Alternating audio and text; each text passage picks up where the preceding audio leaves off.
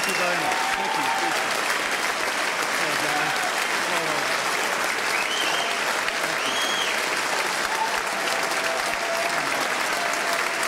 Thank you. Thank you. Thank you. Thank you.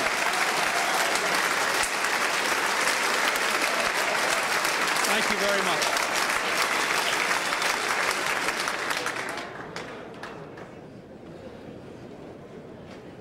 Members of Congress, I have the high privilege and distinct honor of presenting to you the President of the United States.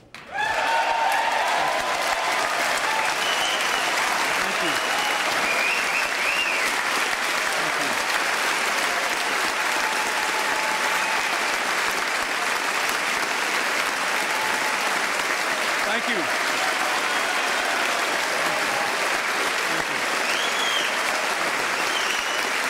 Thank you very much. Thank you. Thank you. Thank you. Thank you. Thank you. Thank you very much. Thank you. Thank you. Thank you. Thank you.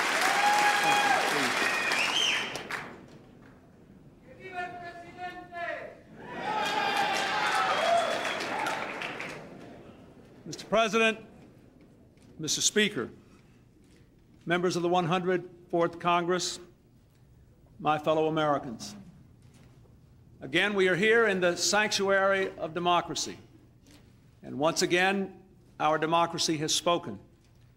So let me begin by congratulating all of you here in the 104th Congress and congratulating you, Mr. Speaker.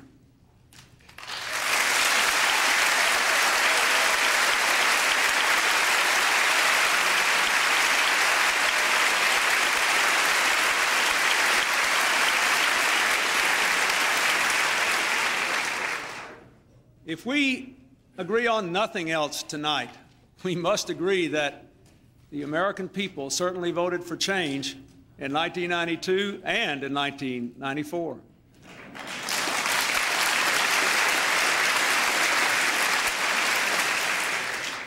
And as I look out at you, I know how some of you must have felt in 1992. But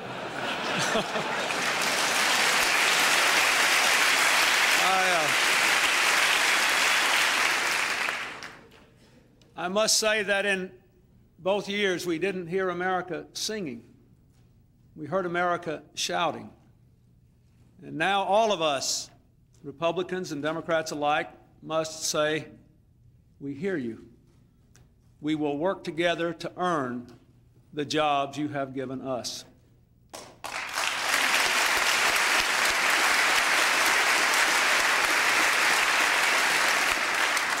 For we are the keepers of a sacred trust, and we must be faithful to it in this new and very demanding era. Over 200 years ago, our founders changed the entire course of human history by joining together to create a new country based on a single, powerful idea. We hold these truths to be self-evident, that all men are created equal, endowed by their Creator with certain inalienable rights, and among these are life, liberty, and the pursuit of happiness. It has fallen to every generation since then to preserve that idea, the American idea, and to deepen and expand its meaning in new and different times. To Lincoln and to his Congress, to preserve the Union and to end slavery.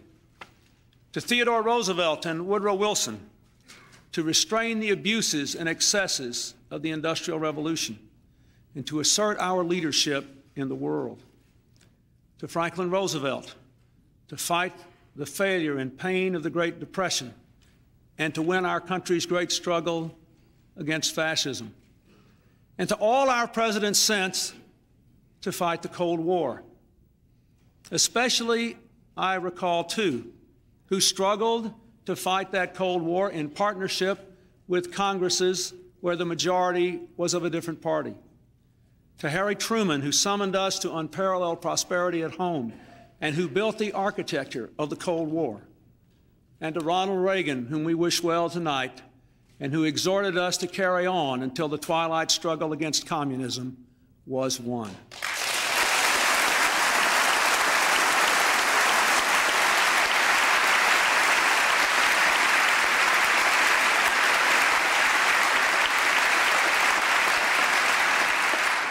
In another time of change and challenge, I had the honor to be the first president to be elected in the post-Cold War era, an era marked by the global economy, the information revolution, unparalleled change and opportunity, and insecurity for the American people.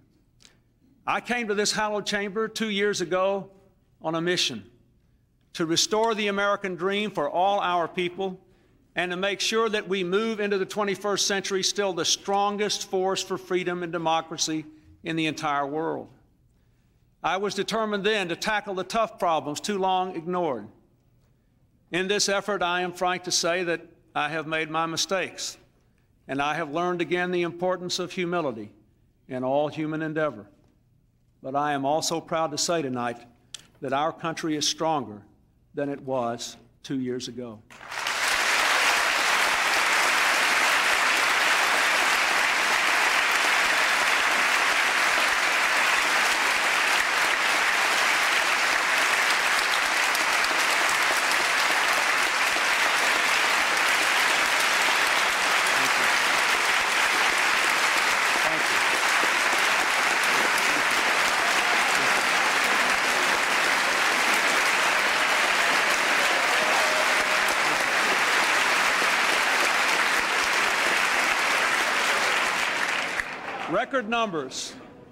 Record numbers of Americans are succeeding in the new global economy. We are at peace, and we are a force for peace and freedom throughout the world.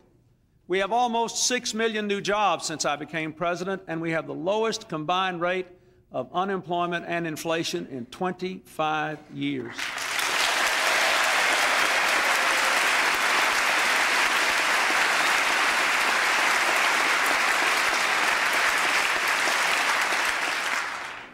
Our businesses are more productive, and here we have worked to bring the deficit down, to expand trade, to put more police on our streets, to give our citizens more of the tools they need to get an education and to rebuild their own communities. But the rising tide is not lifting all boats. While our nation is enjoying peace and prosperity, too many of our people are still working harder and harder for less and less. While our businesses are restructuring and growing more productive and competitive, too many of our people still can't be sure of having a job next year or even next month. And far more than our material riches are threatened, things far more precious to us: our children, our families, our values. Our civil life is suffering in America today. Citizens are working together less and shouting at each other more. The common bonds of community, which have been the great strength of our country from its very beginning, are badly frayed. What are we to do about it? More than 60 years ago, at the dawn of another new era, President Roosevelt told our nation, "New conditions impose new requirements on government and those who conduct government." And from that simple proposition, he shaped the New Deal, which helped to restore our nation to prosperity and define the relationship between our people and their government for half a century. That approach worked in its time, but we today, we face a very different time and very different conditions. We are moving from an industrial age built on gears and sweat to an information age demanding skills and learning and flexibility. Our government, once a champion of national purpose, is now seen by many as simply a captive of narrow interest, putting more burdens on our citizens rather than equipping them to get ahead. The values that used to hold us all together seem to be coming apart. So tonight, we must forge a new social compact to meet the challenges of this time. As we enter a new era, we need a new set of understandings, not just with government, but even more important, with one another as Americans. That's what I want to talk with you about tonight. I call it the New Covenant, but it's grounded in a very, very old idea that all Americans have not just a right, but a solemn responsibility to rise as far as their God-given talents and determination can take them, and to give something back to their communities and their country in return. Opportunity and responsibility, they go hand in hand. We can't have one without the other, and our national community can't hold together without both.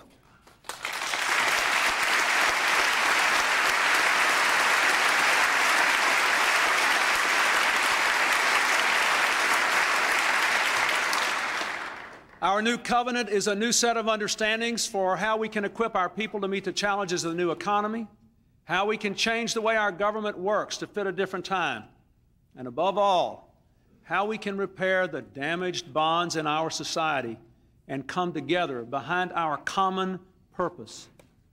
We must have dramatic change in our economy, our government, and ourselves.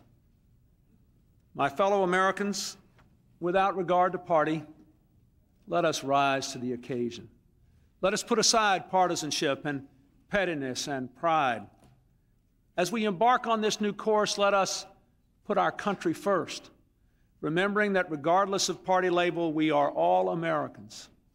And let the final test of everything we do be a simple one. Is it good for the American people?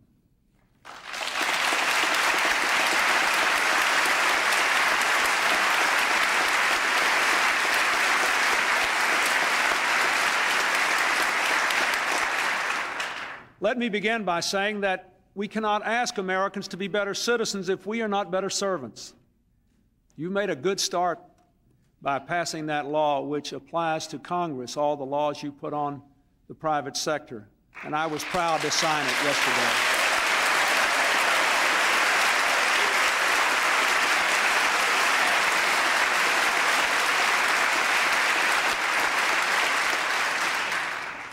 But we have a lot more to do before people really trust the way things work around here.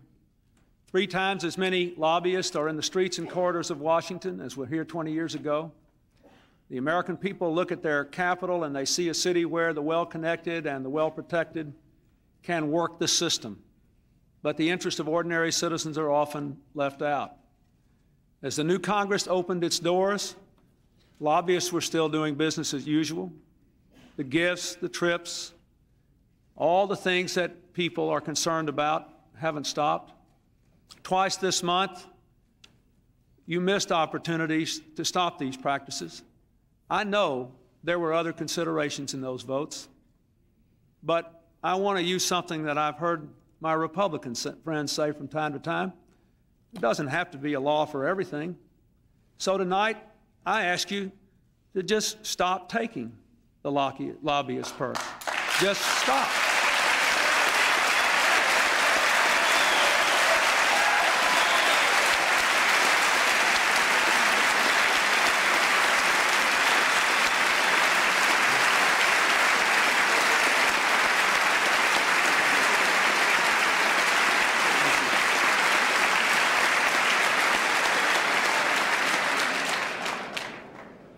We don't have to wait for legislation to pass to send a strong signal to the American people that things are really changing. But I also hope you will send me the strongest possible lobby reform bill, and I'll sign that too. We should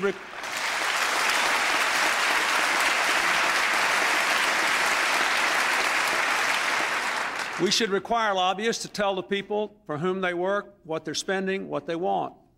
We should also curb the role of big money in elections by capping the cost of campaigns and limiting the influence of PACs.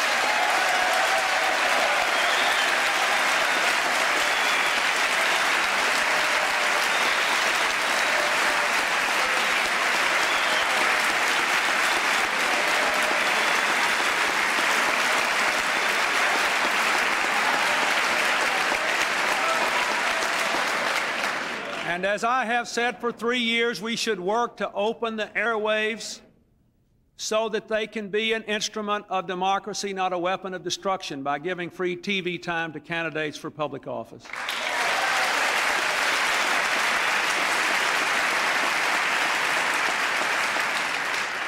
When the last Congress killed political reform last year, it was reported in the press that the lobbyists actually stood in the halls of this sacred building and cheered. This year, let's give the folks at home something to cheer about.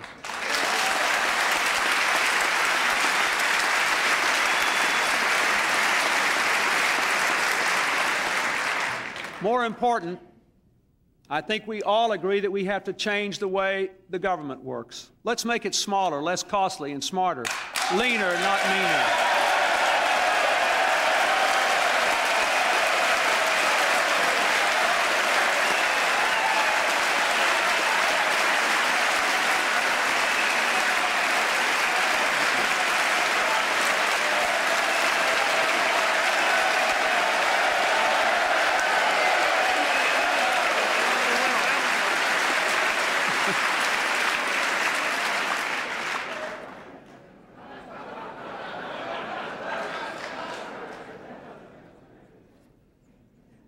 Just told the Speaker the equal time doctrine's alive and well. The new covenant approach to governing is as different from the old bureaucratic way as the computer is from the manual typewriter. The old way of governing around here protected organized interest. We should look out for the interest of ordinary people. The old way divided us by interests, constituency, or class. The new covenant way should unite us behind a common vision of what's best for our country. The old way dispensed services through large, top-down, inflexible bureaucracies. The new covenant way should shift these resources and decision-making from bureaucrats to citizens, injecting choice and competition and individual responsibility into national policy.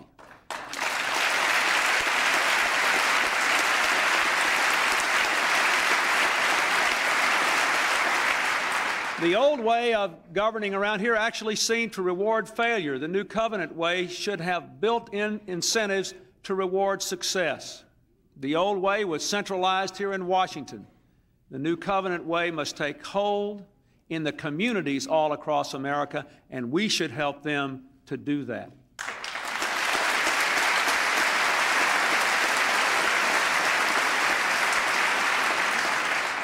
Our job here is to expand opportunity, not bureaucracy, to empower people to make the most of their own lives, and to enhance our security here at home and abroad.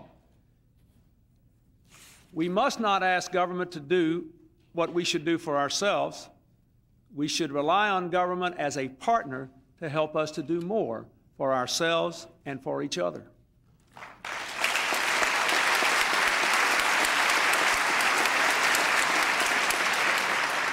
I hope very much that as we debate these specific and exciting matters, we can go beyond the sterile discussion between the illusion that there is somehow a program for every problem on the one hand, and the other illusion that the government is the source of every problem we have. Our job is to get rid of yesterday's government so that our own people can meet today's and tomorrow's needs, and we ought to do it together.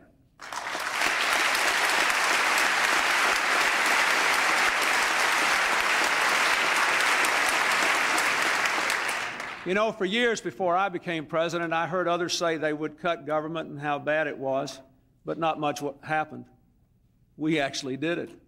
We cut over $250 billion in spending, more than 300 domestic programs, more than 100,000 positions from the federal bureaucracy in the last 2 years alone.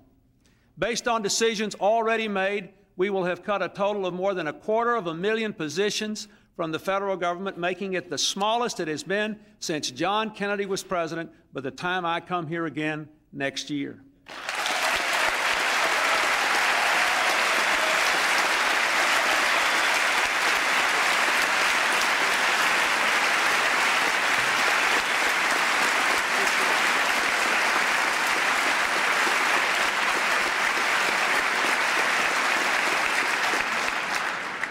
Under the leadership of Vice President Gore, our initiatives have already saved taxpayers $63 billion. The age of the $500 hammer and the ashtray you can break on David Letterman is gone. Deadwood programs like mohair subsidies are gone. We've streamlined the Agriculture Department by reducing it by more than 1,200 offices. We've slashed the small business loan form from an inch thick to a single page. We've thrown away the government's 10,000-page personnel manual. And the government is working better in important ways. FEMA, the Federal Emergency Management Agency, has gone from being a disaster to helping people in disasters.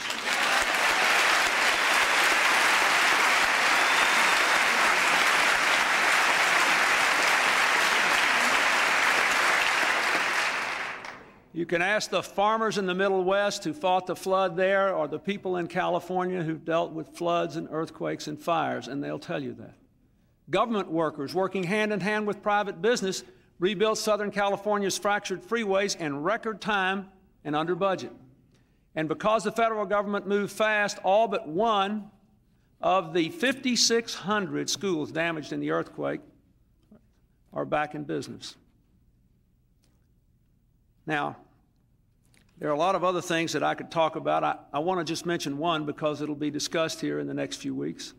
University administrators all over the country have told me that they are saving weeks and weeks of bureaucratic time now because of our direct college loan program, which makes college loans cheaper and more affordable with better repayment terms for students, costs the government less, and cuts out paperwork and bureaucracy for the government and for the universities. We shouldn't cap that program. We should give every college in America the opportunity to be a part of it.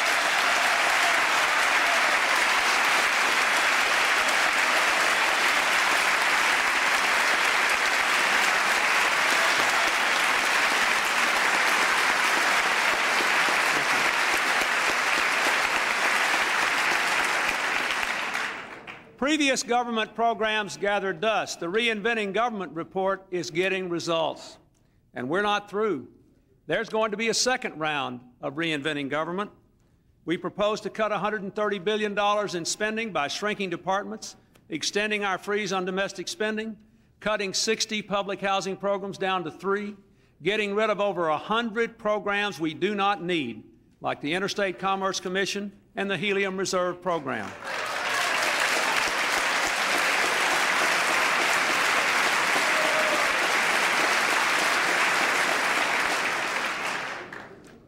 And we're working on getting rid of unnecessary regulations and making them more sensible. The programs and regulations that have outlived their usefulness should go. We have to cut yesterday's government to help solve tomorrow's problems.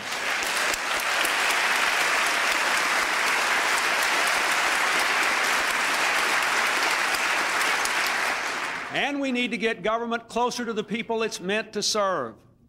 We need to help move programs down to the point where states and communities and private citizens in the private sector can do a better job. If they can do it, we ought to let them do it. We should get out of the way and let them do what they can do better.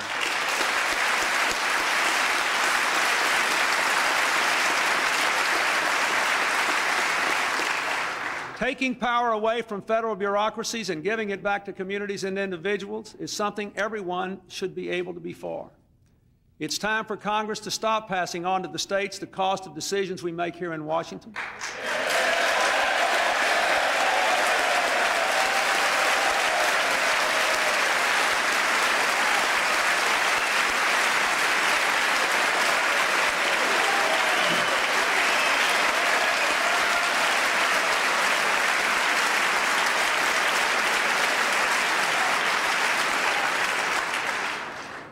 I know there are still serious differences over the details of the unfunded mandates legislation, but I want to work with you to make sure we pass a reasonable bill which will protect the national interest and give justified relief where we need to give it.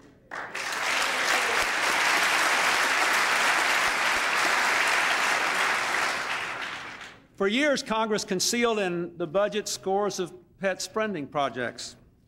Last year was no difference. There was $1 million to study stress in plants and $12 million for a tick removal program that didn't work. It's hard to remove ticks. Those of us who've had them know. But I'll tell you something. If you'll give me the line item veto, I'll remove some of that unnecessary spending.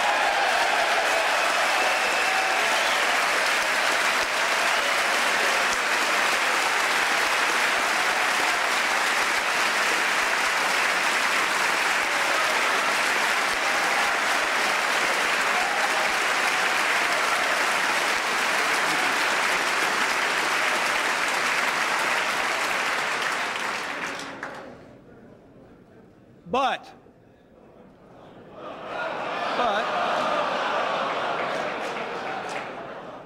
I think we should all remember, and almost all of us would agree, that government still has important responsibilities.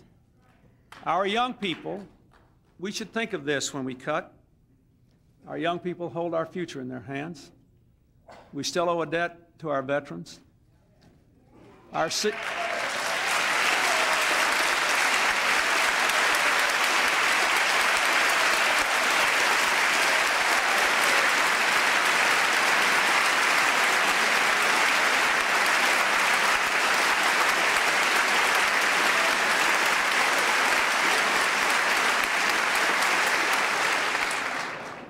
And our senior citizens have made us what we are. Now, my budget cuts a lot, but it protects education, veterans, Social Security, and Medicare, and I hope you will do the same thing. You should, and I hope you will.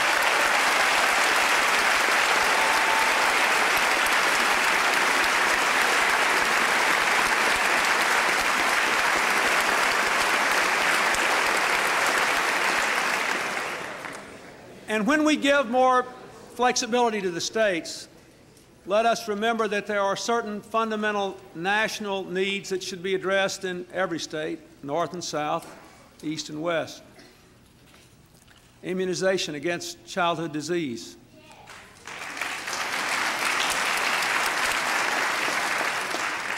School lunches in all our schools.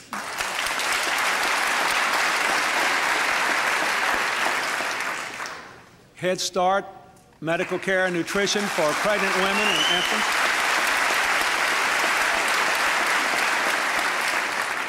Medical care and nutrition for pregnant women and infants. All these things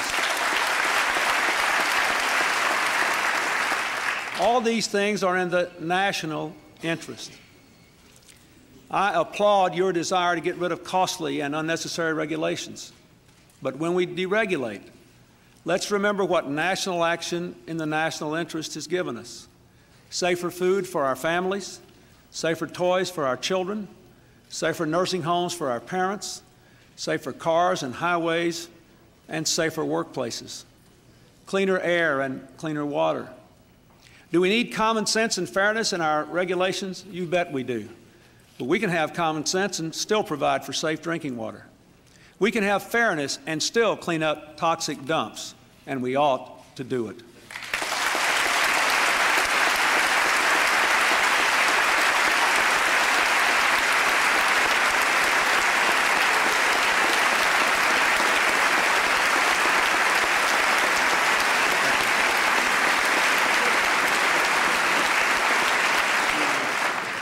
Should we cut the deficit more?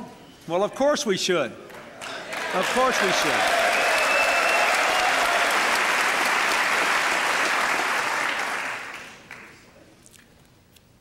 But we can bring it down in a way that still protects our economic recovery and does not unduly punish people who should not be punished, but instead should be helped.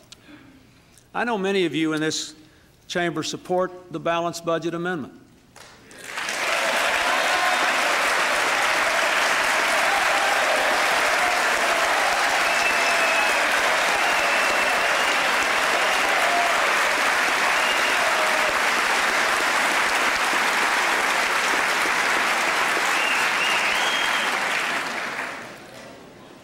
I certainly want to balance the budget. Our administration has done more to bring the budget down and to save money than any in a very, very long time.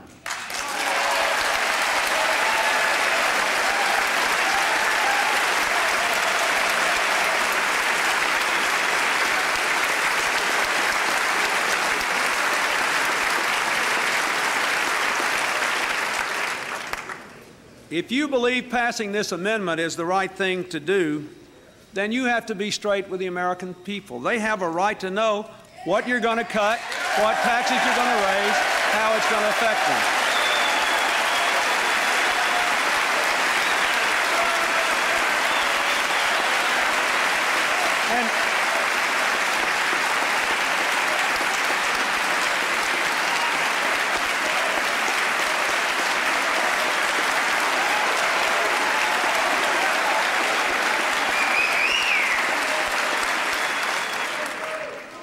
We should be doing things in the open around here. For example, everybody ought to know if this proposal is going to endanger Social Security. I would oppose that, and I think most Americans would. Nothing is done more to undermine our sense of common responsibility than our failed welfare system. This is one of the problems we have to face here in Washington in our new covenant. It rewards welfare over work. It undermines family values. It lets millions of parents get away without paying their child support. It keeps a minority, but a significant minority, of the people on welfare trapped on it for a very long time. I've worked on this problem for a long time, nearly 15 years now. As a governor, I had the honor of working with the Reagan administration to write the last welfare reform bill back in 1988. In the last 2 years, we've made a good start at continuing the work of welfare reform. Our administration gave 24 states the right to slash through federal rules and regulations to reform their own welfare systems and to try to promote work and responsibility over welfare and dependency. Last year, I introduced the most sweeping welfare reform plan ever presented by an administration. We have to make welfare what it was meant to be, a second chance, not a way of life. We have to help those on welfare move to work as quickly as possible, to provide child care and teach them skills if that's what they need for up to 2 years. But after that, there ought to be a simple, hard rule. Anyone who can work must go to work.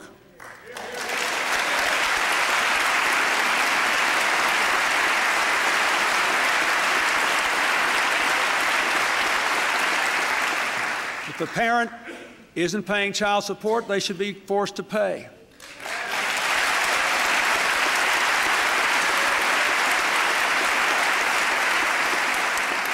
We should suspend driver's license, track them across state lines, make them work off what they owe. That is what we should do. Governments do not raise children, people do, and the parents must take responsibility for the children they bring into this world.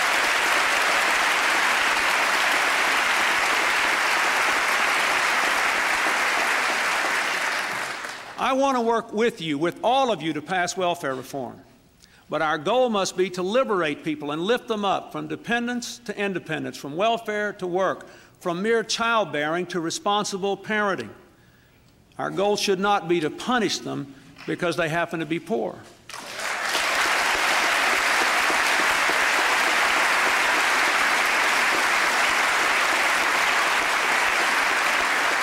We should require work and mutual responsibility, but we shouldn't cut people off just because they're poor, they're young, or even because they're unmarried. We should promote responsibility by requiring young mothers to live at home with their parents or in other supervised settings, by requiring them to finish school. But we shouldn't put them and their children out on the street.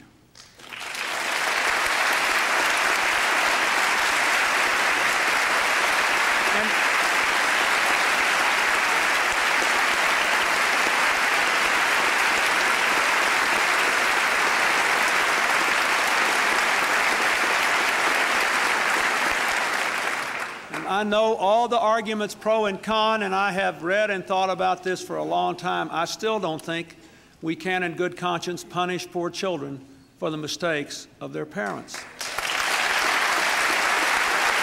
Now,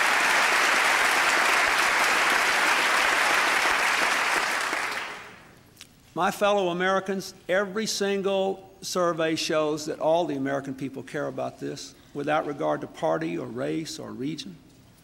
So let this be the year we end welfare as we know it. But also let this be the year that we are all able to stop using this issue to divide America. No one is more eager to end welfare.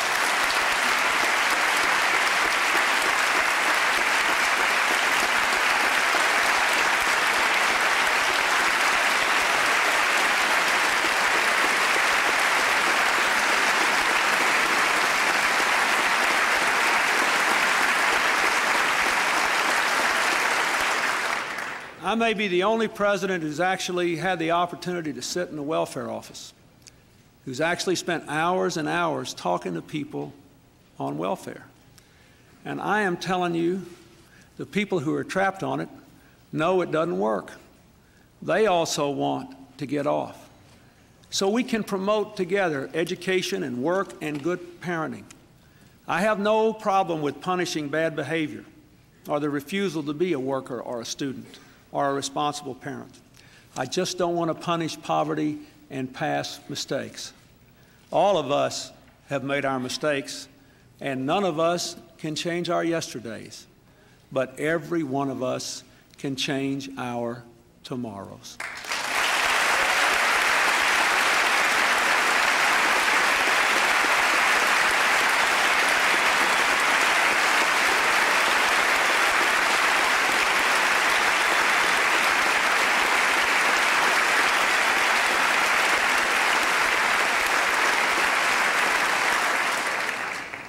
And America's best example of that may be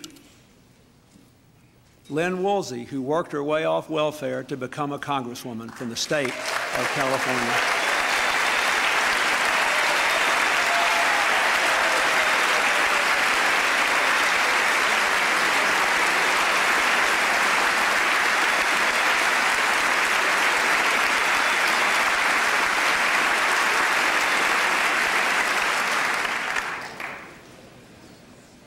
I know the members of this Congress are concerned about crime, as are all the citizens of our country. But I remind you that last year we passed a very tough crime bill. Longer sentences, 3 strikes and you're out, almost 60 new capital punishment offenses, more prisons, more prevention, 100,000 more police. And we paid for it all by reducing the size of the federal bureaucracy and giving the money back to local communities to lower the crime rate. There may be other things we can do to be tougher on crime, to be smarter with crime, to help to lower that rate first. Well, if there are, let's talk about them and let's do them. But let's not go back on the things that we did last year that we know work because the local law enforcement officers tell us that we did the right thing, because local community leaders who've worked for years and years to lower the crime rate tell us that they work. Let's look at the experience of our cities and our rural areas where the crime rate has gone down and ask the people who did it how they did it. And if what we did last year supports the decline in the crime rate, and I am convinced that it does, let us not go back on it. Let's stick with it, implement it. We've got 4 more hard years of work to do that.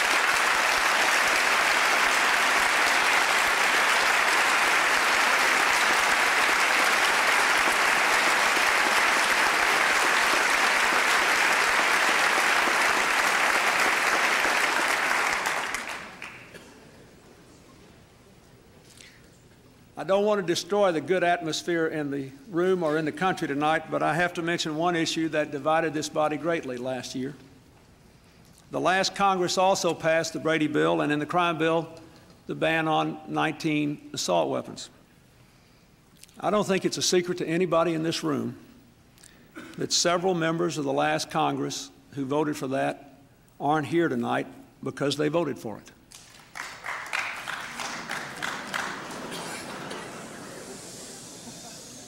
And I know, therefore, that some of you who are here because they voted for it are under enormous pressure to repeal it. I just have to tell you how I feel about it. The members of Congress who voted for that bill and I would never do anything to infringe on the right to keep and bear arms, to hunt, and to engage in other appropriate sporting activities. I've done it since I was a boy, and I'm going to keep right on doing it until I can't do it anymore. But a lot of people laid down their seats in Congress so that police officers and kids wouldn't have to lay down their lives under a hail of assault weapon attack, and I will not let that be repealed. I will not let it be repealed.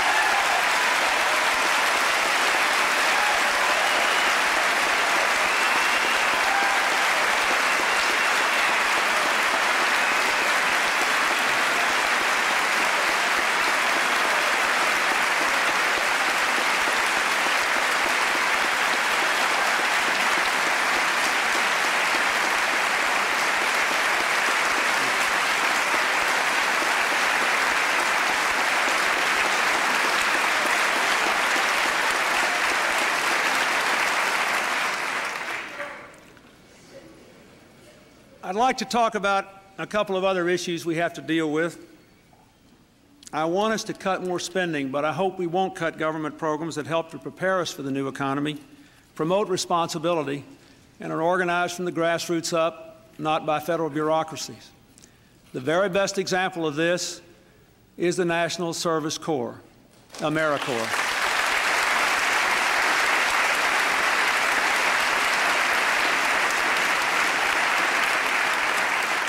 It passed with strong bipartisan support, and now there are 20,000 Americans, more than ever served in 1 year in the Peace Corps, working all over this country, helping people person to person in local grassroots volunteer groups, solving problems, and in the process, earning some money for their education. This is citizenship at its best. It's good for the AmeriCorps members, but it's good for the rest of us, too. It's the essence of the new covenant, and we shouldn't stop it.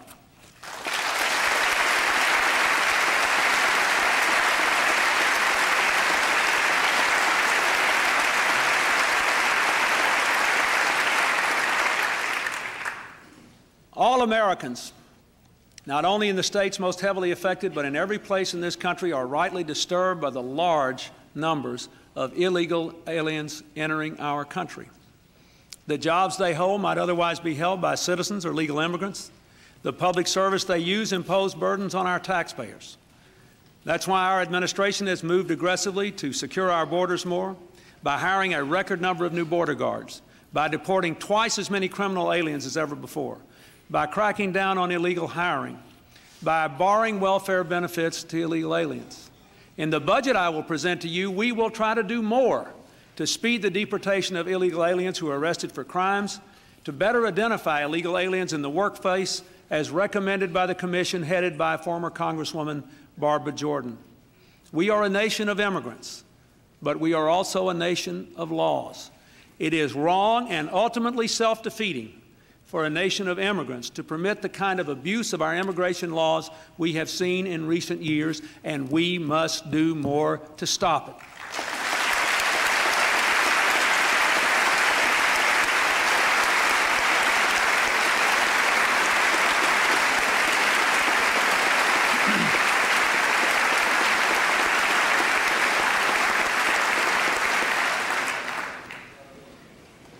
The most important job of our government in this new era is to empower the American people to succeed in the global economy.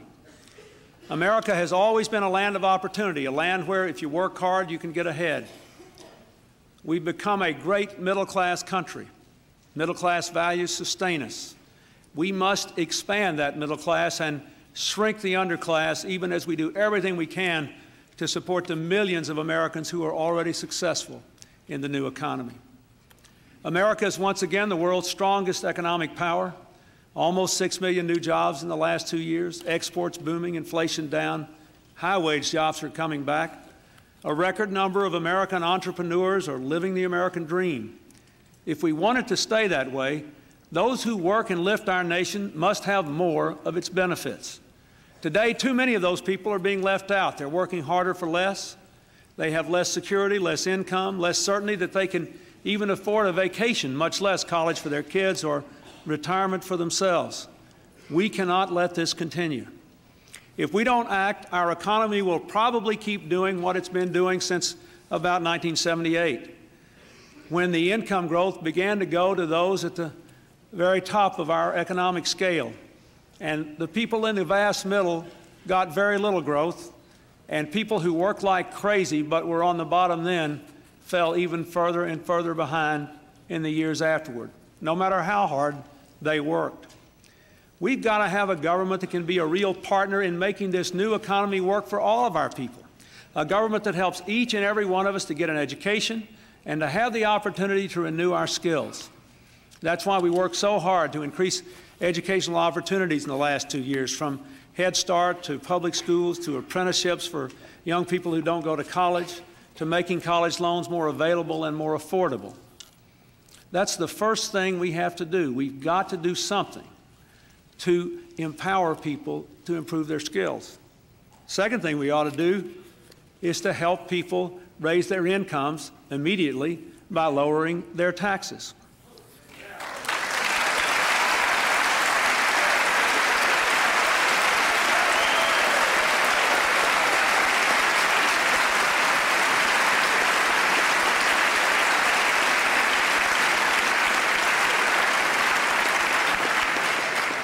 We took the first step in 1993 with a working family tax cut for 15 million families with incomes under $27,000, a tax cut that this year will average about $1,000 a family.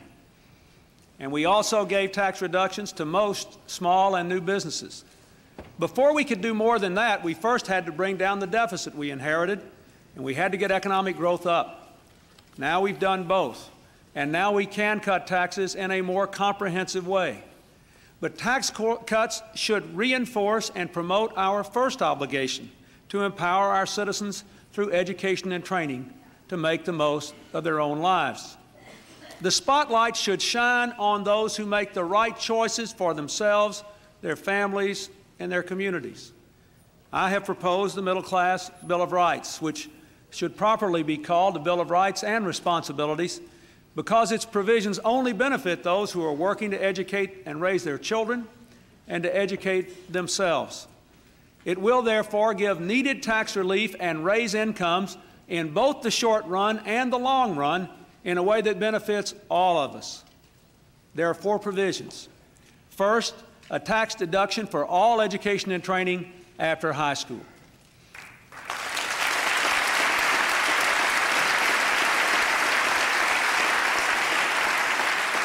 If you think about it, we permit businesses to deduct their investment. We permit individuals to deduct interest on their home mortgages.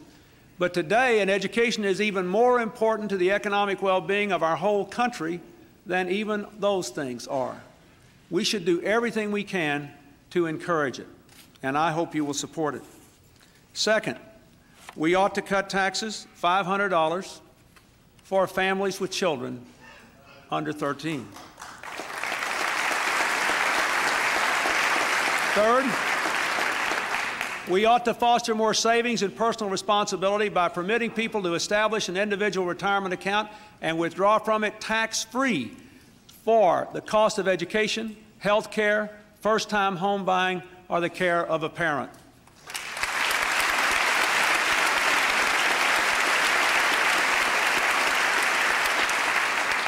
And fourth, we should pass a GI Bill for America's workers.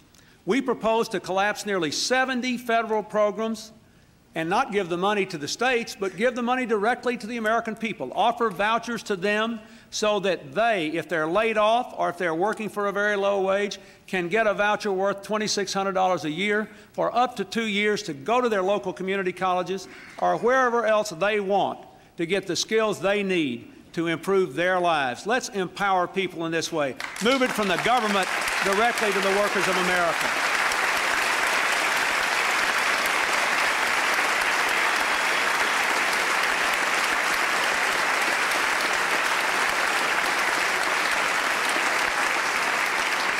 Now, any one of us can call for a tax cut, but I won't accept one that explodes the deficit or puts our recovery at risk. We ought to pay for our tax cuts fully and honestly.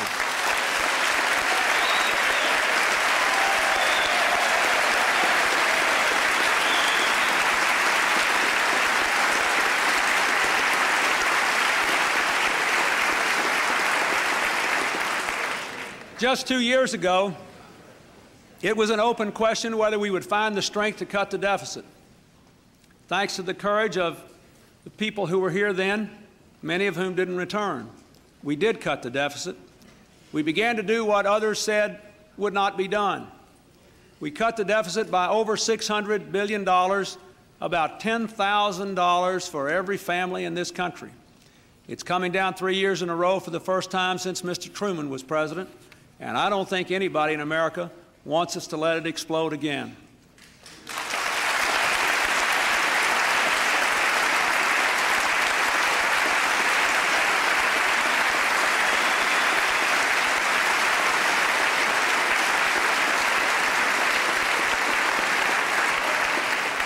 In the budget I will send you, the Middle Class Bill of Rights is fully paid for by budget cuts in bureaucracy, cuts in programs, cuts in special interest subsidies.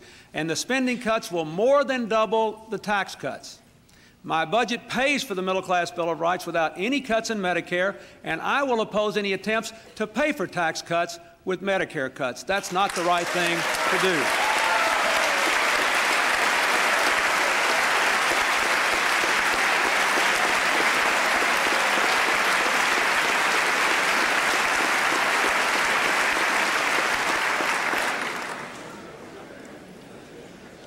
I know that a lot of you have your own ideas about tax relief, and some of them I find quite interesting. I really want to work with all of you. My test for our proposals will be, will it create jobs and raise incomes? Will it strengthen our families and support our children? Is it paid for? Will it build the middle class and shrink the underclass? If it does, I'll support it. But if it doesn't, I won't. The goal of building the middle class and shrinking the underclass is also why I believe that you should raise the minimum wage.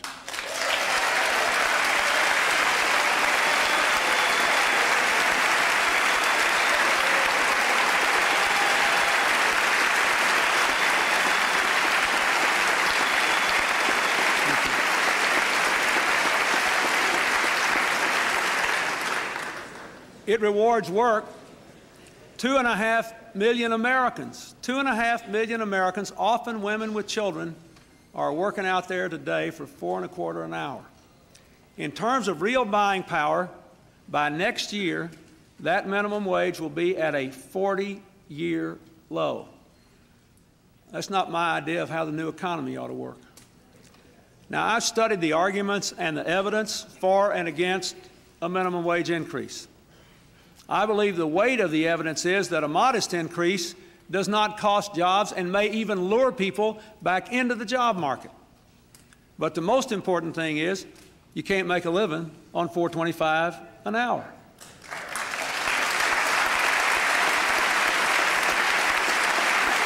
Now, especially if you have children, even with the Working Families Tax Cut we passed last year. In the past, the minimum wage has been a bipartisan issue, and I think it should be again. So I want to challenge you to have honest hearings on this, to get together, to find a way to make the minimum wage a living wage. Members of Congress have been here less than a month, but by the end of the week, 28 days into the new year, every member of Congress will have earned as much in congressional salary as a minimum wage worker makes all year long.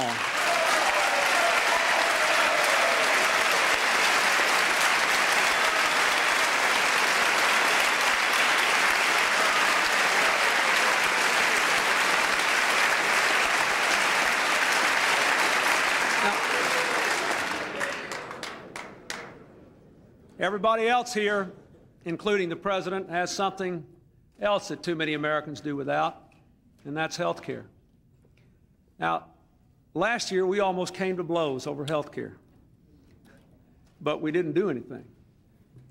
And the cold hard fact is that since last year, since I was here, another 1.1 million Americans in working families have lost their health care.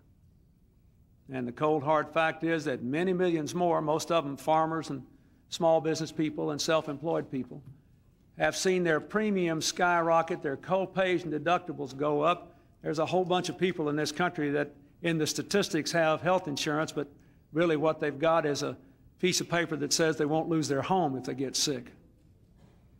Now, I still believe our country has got to move toward providing health security for every American family. But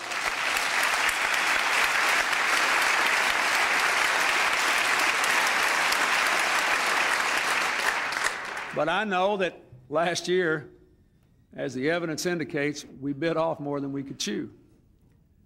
So I'm asking you that we work together. Let's do it step by step. Let's do whatever we have to do to get something done. Let's at least pass meaningful insurance reform so that no American risks losing coverage for facing skyrocketing prices.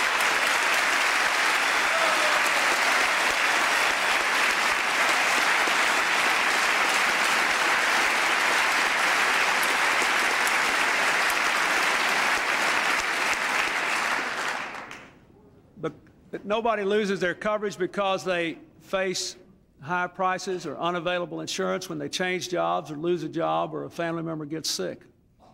I want to work together with all of you who have an interest in this, with the Democrats who worked on it last time, with the Republican leaders like Senator Dole, who has a long-time commitment to health care reform and made some constructive proposals in this area last year. We ought to make sure that self-employed people and small businesses can buy insurance at more affordable rates through voluntary purchasing pools. We ought to help families provide long-term care for a sick parent or a disabled child. We can work to help workers who lose their jobs at least keep their health insurance coverage for a year while they look for work. And we can find a way, it may take some time, but we can find a way to make sure that our children have health care. You know,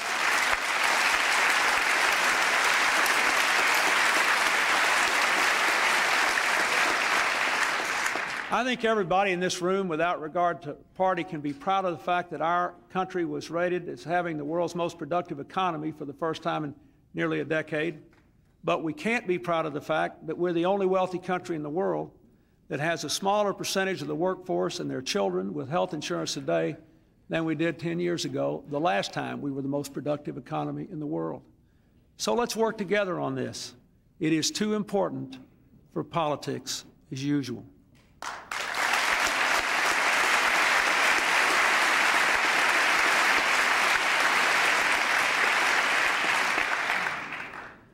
Much of what the American people are thinking about tonight is what we've already talked about. A lot of people think that the security concerns of America today are entirely internal to our borders. They relate to the security of our jobs and our homes and our incomes and our children, our streets, our health, and protecting those borders.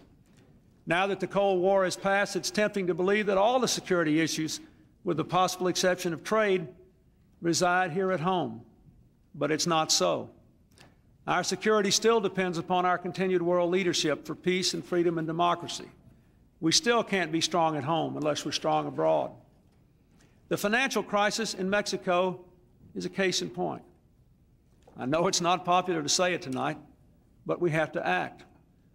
Not for the Mexican people, but for the sake of the millions of Americans whose livelihoods are tied to Mexico's well-being. If we want to secure American jobs, preserve American exports, safeguard America's borders, then we must pass the stabilization program and help to put Mexico back on track. Now let me repeat, it's not a loan, it's not foreign aid, it's not a bailout. We'll be given a guarantee like co-signing a note with good collateral that will cover our risk. This legislation is the right thing for America. That's why the bipartisan leadership has supported it. And I hope you in Congress will pass it quickly. It is in our interest, and we can explain it to the American people because we're going to do it in the right way.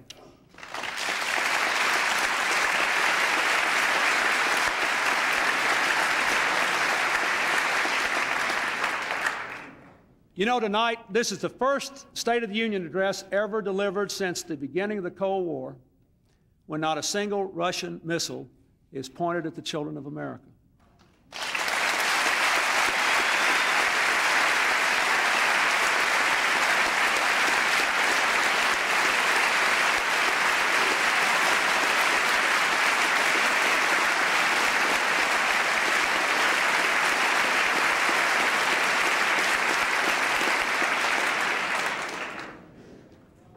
And along with the Russians, we're on our way to destroying the missiles and the bombers that carry 9,000 nuclear warheads. We've come so far, so fast in this post-Cold War world that it's easy to take the decline of the nuclear threat for granted. But it's still there, and we aren't finished yet. This year, I'll ask the Senate to approve START II to eliminate weapons that carry 5,000 more warheads. The United States will lead the charge to extend indefinitely the Nuclear Non-Proliferation Treaty, to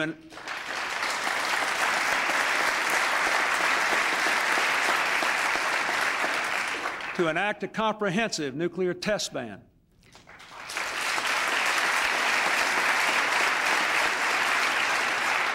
and to eliminate chemical weapons.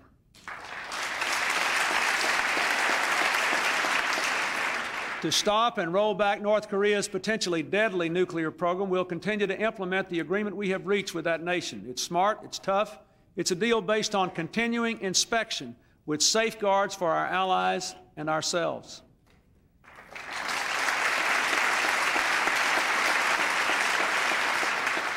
This year, I'll submit to Congress comprehensive legislation to strengthen our hand in combating terrorists, whether they strike at home or abroad. As the cowards who bombed the World Trade Center found out, this country will hunt down terrorists and bring them to justice.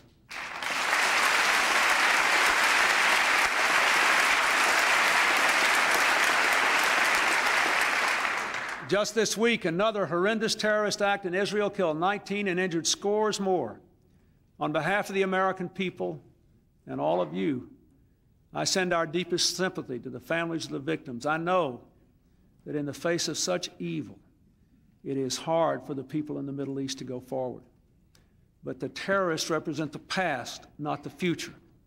We must and we will pursue a comprehensive peace between Israel and all her neighbors in the Middle East.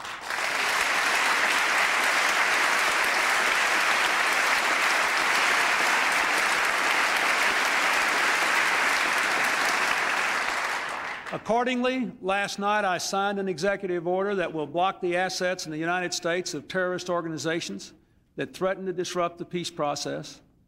It prohibits financial transactions with these groups. And tonight I call on all our allies and peace-loving nations throughout the world to join us with renewed fervor in a global effort to combat terrorism. We cannot permit the future to be marred by terror and fear and paralysis.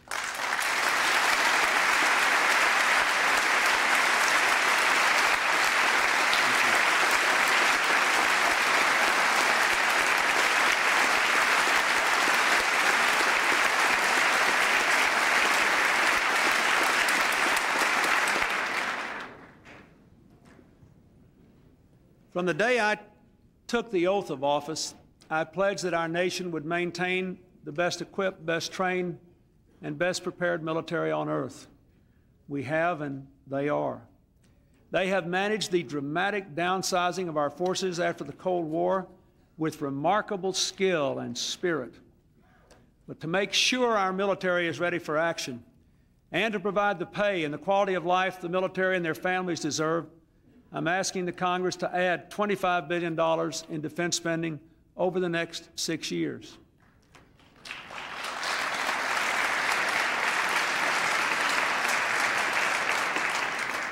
I have visited many bases at home and around the world since I became president. Tonight, I repeat that request with renewed conviction. We ask a very great deal of our armed forces. Now that they are smaller in number, we ask more of them. They go out more often to more different places and stay longer. They are called to service in many, many ways, and we must give them and their families what the times demand and what they have earned.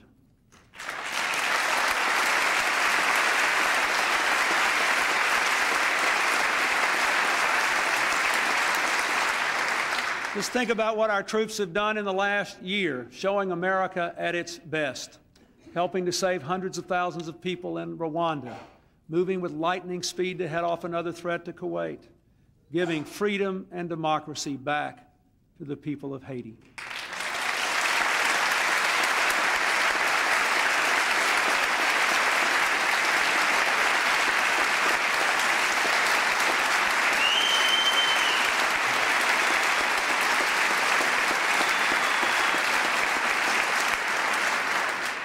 We have proudly supported peace and prosperity and freedom from South Africa to Northern Ireland, from Central and Eastern Europe to Asia, from Latin America to the Middle East.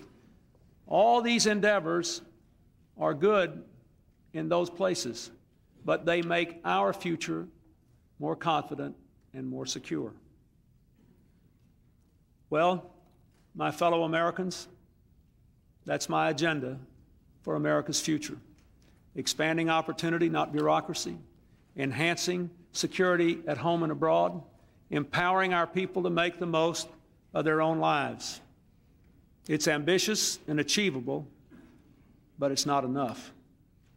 We even need more than new ideas for changing the world or equipping Americans to compete in the new economy. More than a government that's smaller, smarter, and wiser. More than all the changes we can make in government and in the private sector from the outside in. Our fortunes and our posterity also depend upon our ability to answer some questions from within, from the values and voices that speak to our hearts as well as our heads. Voices that tell us we have to do more to accept responsibility for ourselves and our families, for our communities, and yes, for our fellow citizens. We see our families and our communities all over this country coming apart, and we feel the common ground shifting from under us. The PTA, the town hall meeting, the ballpark. It's hard for a lot of overworked parents to find the time and space for those things that strengthen the bonds of trust and cooperation. Too many of our children don't even have parents and grandparents who can give them those experiences that they need to build their own character and their sense of identity. We all know that while we here in this chamber can make a difference on those things, that the real differences will be made by our fellow citizens, where they work and where they live. And that'll be made almost without regard to party. When I used to go to the softball park in Little Rock to watch my daughter's league, and people would come up to me, fathers and mothers, and talk to me, I can honestly say I had no idea whether 90% of them were Republicans or Democrats.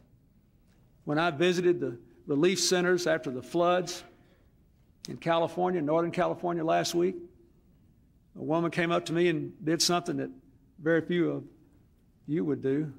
She hugged me and said, "Mr. President, I'm a Republican, but I'm glad you're here." Now, why?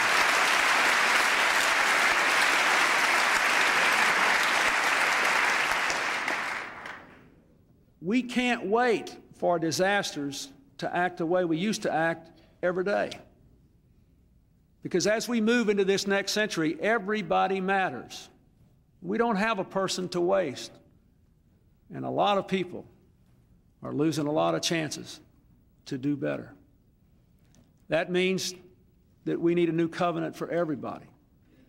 For our corporate and business leaders, we're going to work here to keep bringing the deficit down, to expand markets, to support their success in every possible way. But they have an obligation, when they're doing well, to keep jobs in our communities and give their workers a fair share of the prosperity they generate.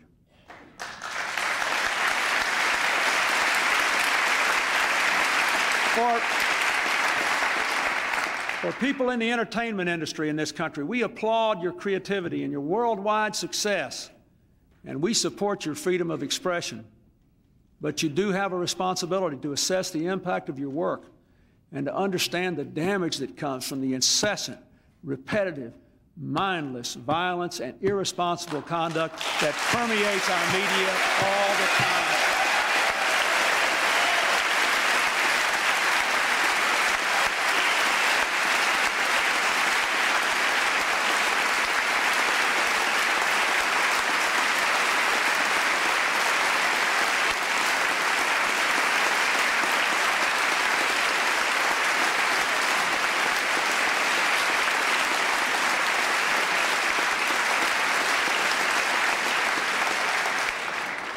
We've got to ask our community leaders in all kinds of organizations to help us stop our most serious social problem, the epidemic of teen pregnancies and births where there is no marriage. I have sent to Congress a plan to target schools all over this country with anti-pregnancy programs that work. But government can only do so much. Tonight, I call on parents and leaders all across this country to join together in a national campaign against teen pregnancy to make a difference. We can do this, and we must.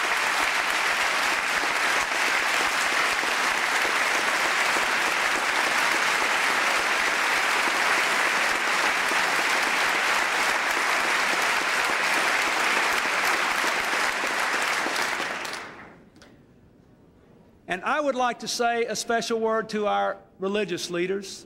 You know, I'm proud of the fact that the United States has more houses of worship per capita than any country in the world. These people who lead our houses of worship can ignite their congregations to carry their faith into action, can reach out to all of our children, to all of people in distress, to those who have been savaged by the breakdown of all we hold dear. Because so much of what must be done must come from the inside out. And our religious leaders and their congregations can make all the difference. They have a role in the new covenant as well. There must be more responsibility for all of our citizens. You know, it takes a lot of people to help all the kids in trouble stay off the streets and in school. It takes a lot of people to build the Habitat for Humanity houses that the Speaker celebrates on his lapel pin. It takes a lot of people to provide the people power for all the civic organizations in this country that made our communities mean so much to most of us when we were kids. It takes every parent to teach the children the difference between right and wrong and to encourage them to learn and grow and to say no to the wrong things, but also to believe that they can be whatever they want to be. I know it's hard when you're working harder for less, when you're under great stress to do these things. A lot of our people don't have the time or the emotional stress, they think, to do the work of citizenship. Most of us in politics hadn't helped very much.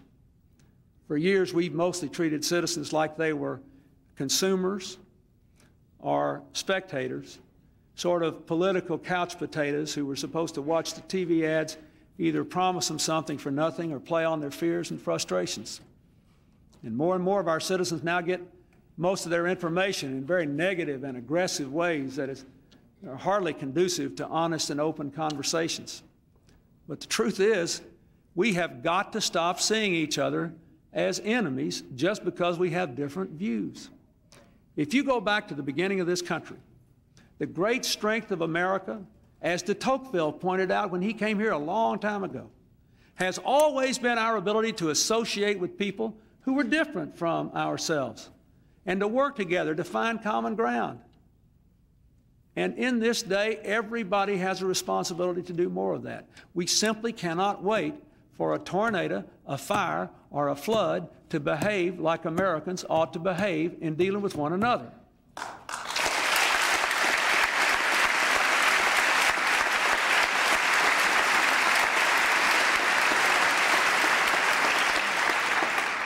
I want to finish up here by pointing out some folks that are up with the First Lady that represents what I'm trying to talk about. Citizens. I have no idea what their party affiliation is or who they voted for in the last election, but they represent what we ought to be doing. Cindy Perry teaches second graders to read in AmeriCorps in rural Kentucky. She gains when she gives. She's a mother of 4. She says that her service inspired her to get her high school equivalency last year. She was married when she was a teenager. Stand up, Cindy.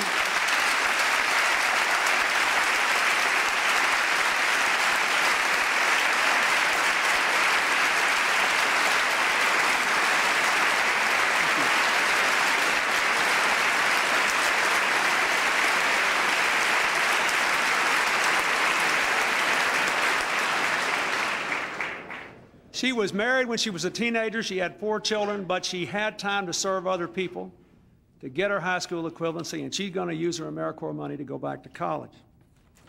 Chief Stephen Bishop is the police chief of Kansas City. He's been a national leader. Stand up, Stephen.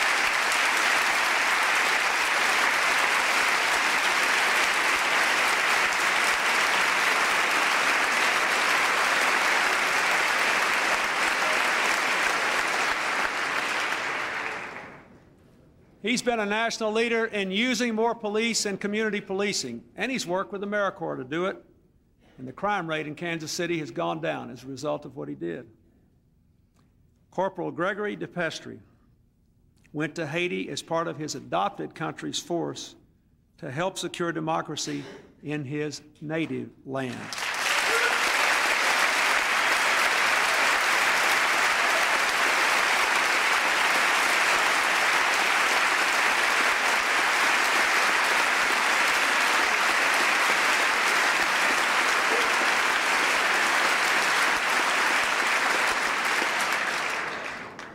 And I might add, we must be the only country in the world that could have gone to Haiti and taken Haitian Americans there who could speak the language and talk to the people. And he was one of them, and we're proud of him.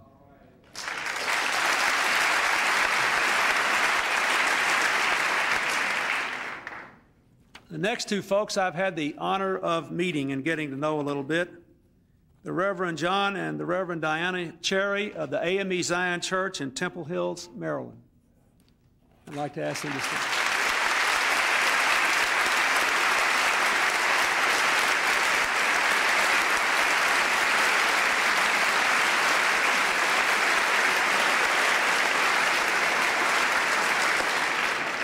I want to tell you about them.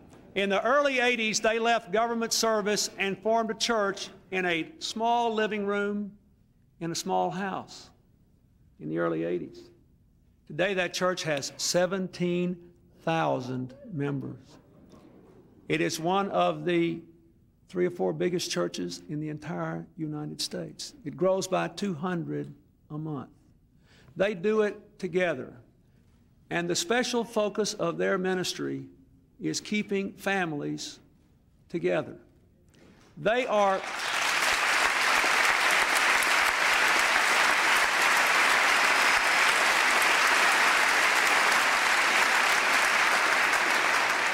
two things they did make a big impression on me. I visited their church once, and I learned they were building a new sanctuary closer to the Washington, D.C. line in a higher crime, higher drug rate area because they thought it was part of their ministry to change the lives of the people who needed them.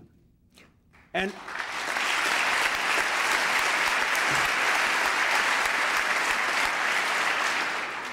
second thing I want to say is that once Reverend Cherry was at a meeting at the White House with some other religious leaders, and he left early to go back to his church to minister to 150 couples that he had brought back to his church from all over America to convince them to come back together to save their marriages and to raise their kids.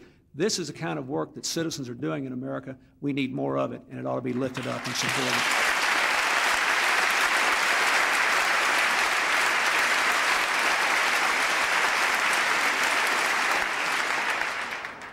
The last person I want to introduce is Jack Lucas from Hattiesburg, Mississippi. Jack, would you stand up?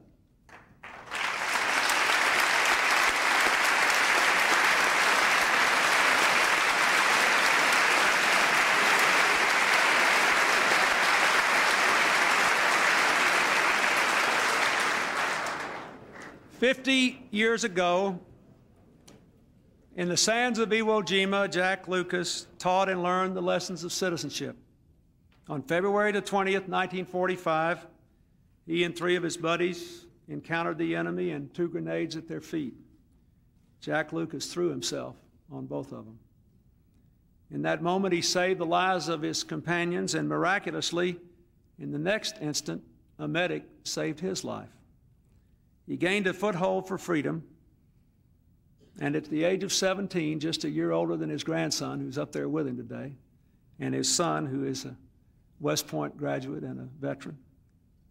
At 17, Jack Lucas became the youngest Marine in history and the youngest soldier in this century to win the Congressional Medal of Honor.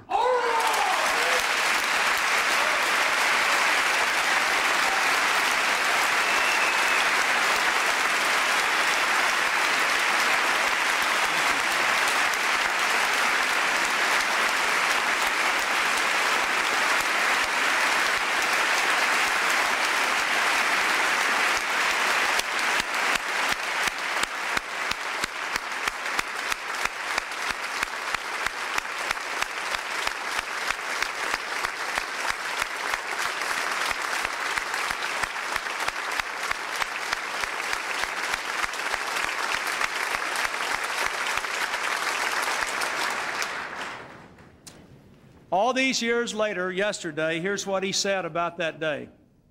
Didn't matter where you were from or who you were, you relied on one another. You did it for your country. We all gain when we give, and we reap what we sow. That's at the heart of this new covenant. Responsibility, opportunity, and citizenship. More than stale chapters in some remote civic book, there's still the virtue by which we can fulfill ourselves and reach our God-given potential and be like them, and also to fulfill the eternal promise of this country, the enduring dream from that first and most sacred covenant. I believe every person in this country still believes that we are created equal and given by our Creator the right to life, liberty, and the pursuit of happiness. This is a very, very great country, and our best days are still to come. Thank you, and God bless you all.